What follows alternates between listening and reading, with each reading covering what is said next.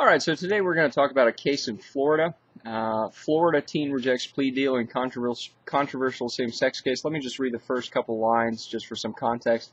18-year-old Caitlin Hunt, charged with a crime for having sex with a 14-year-old girl, rejected a deal Friday that would have required her to plead guilty to child abuse, according to Hunt's attorney. Hunt was charged with 2 felony counts of lewd and lascivious battery after the parents of the 14-year-old went to authorities. Hunt's family says their relationship was consensual, but in Florida, a person under the age of 16 is not legally able to give consent. If Hunt is convicted, she could go to prison for 15 years, a reality that touched off a maelstrom of controversy across the country this past week. The case became widely known when Hunt's family began an online campaign in defense of their daughter. The plea deal from the Indian River County Prosecutor's Office would have required Hunt to plead guilty to felony child abuse, spend 2 years on community control, which usually involves strict supervision, followed by 1 year of probation.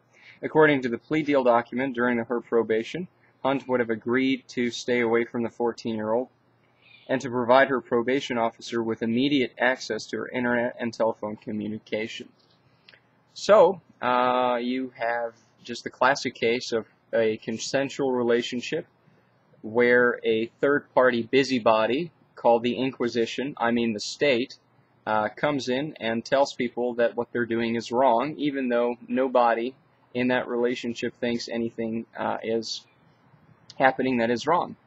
I don't want to go on a political rant, but that really is the essence of the state. The essence of the state is interject itself into the lives of other people where no harm is occurring.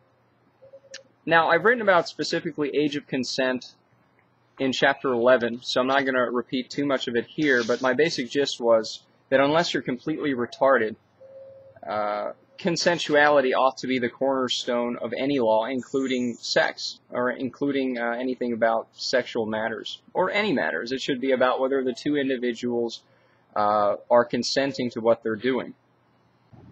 A related point I made in Chapter 11 was that if in this case the 14-year-old was harmed, and let's say it was a rape or something, then you don't need age of consent because you'll just charge the other person with rape. But the whole point is that they can't find anything that's not consensual like rape, which is why they have to use a law like this to try to convict this 18-year-old.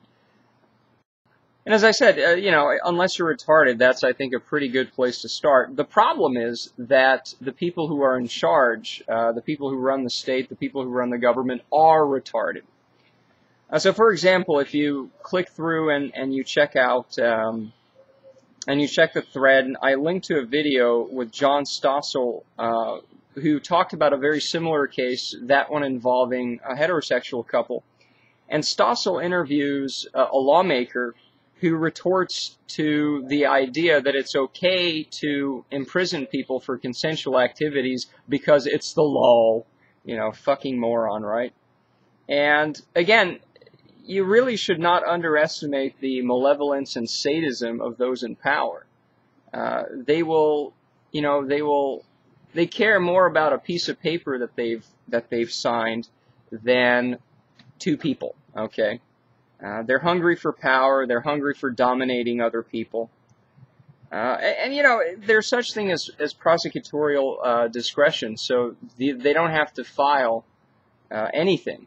If the prosecutor says, well, yeah, this is consensual, who cares, this is a waste of time, they're not going to file it. But the very fact that they did file it shows that they are just power hungry and want to, dominate an 18-year-old girl. It's absolutely ridiculous.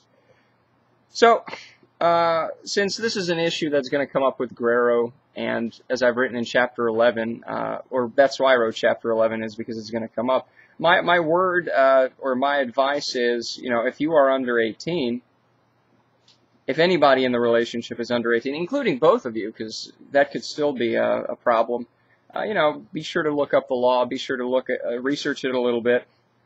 Look up the actual law and try to understand what it says. Maybe even consult a lawyer or somebody who knows the law.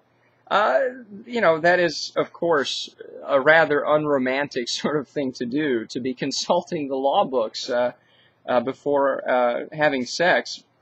But I think that is I mean, that's just what you have to do. You see, after 9/11, we were invaded by the Taliban, and they took over. So we have these laws that we have to adhere to while we're under Taliban occupation. So it would be well worth it for people to check it out. So that's that.